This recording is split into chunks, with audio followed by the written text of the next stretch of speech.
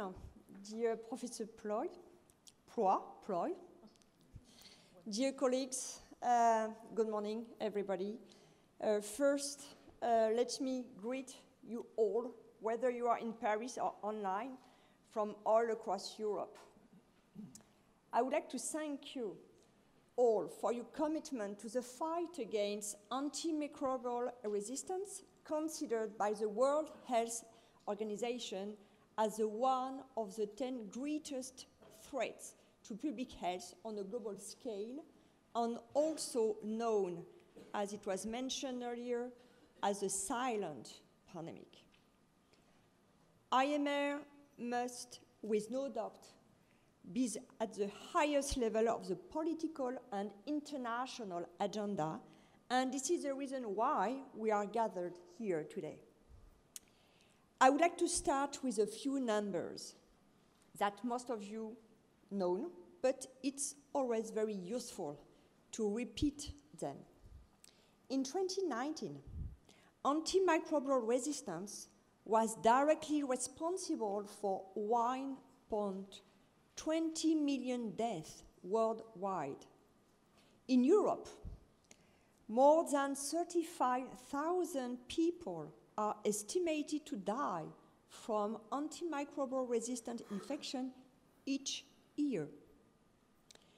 The health burden it causes is therefore at least as great as the one of influenza, tuberculosis, and HIV combined.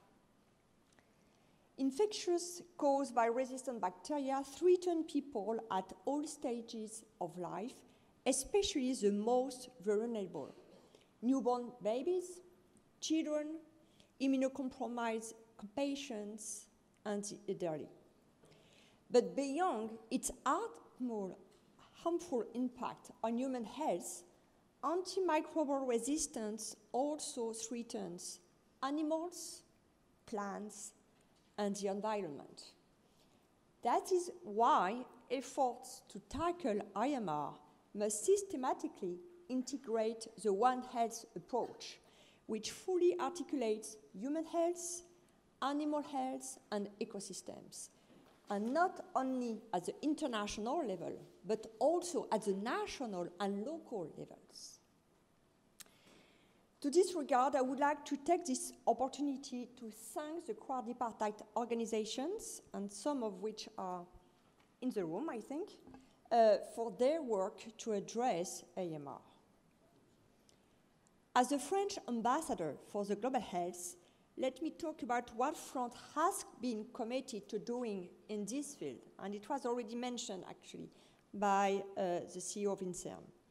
At the national level, France has been engaged to tackle AMR since 2016 through the release of an interministerial roadmap gathering 7 national ministries and different agencies. And reaffirming our engagement, this roadmap has been updated very recently and covers the next 10 years. France's priorities in fighting IMR are threefold.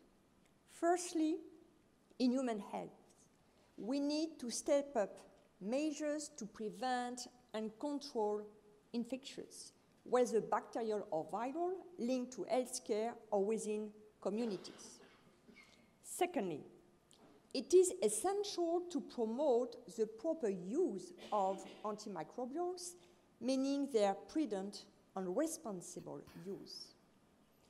But last but not least, combating antimicrobial resistance also requires the availability of safe, accessible, and effective healthcare products for curative, preventive, and diagnostic purposes. We need to encourage the development of new products through innovative and attractive research. At the European level, I would like to recall that during our presidency of the Council in 2022, France hosted a high-level meeting on IMR, which led to the adoption of an ambitious declaration with the Czech Republic and Sweden. It called for concrete actions on IMR through the implementation of the One Health approach. And thanks to EU-JAMRAI 1, the European collaboration helped establishing and reinforcing networks share best practices and raise awareness. We need to capitalize on the first joint actions outcomes and on the lessons learned, which were and remain key to build a new and more ambitious joint action.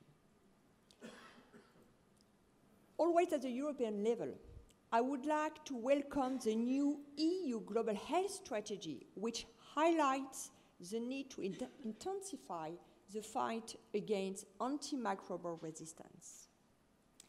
And finally, at the international level, France has also made the fight against IMR one of its main priorities for the coming years through the effective implementation of the One Health approach. And France's Global Health Strategy, which was launched last October in Lyon, establishes this approach as one of its guiding principles. On the international scene, 2024 will be key to the fight against IMR.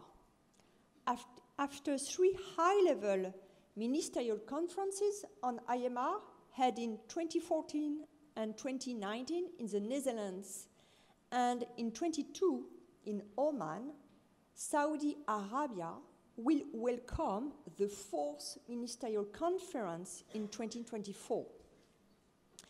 And this year, 2024, will be marked by the high-level meeting on IMR in New York during the 79th session of the United Nations General Assembly, during which we hope to adopt an ambitious political declaration. Furthermore, within the ongoing negotiation of the pandemic agreement in Geneva at WHO,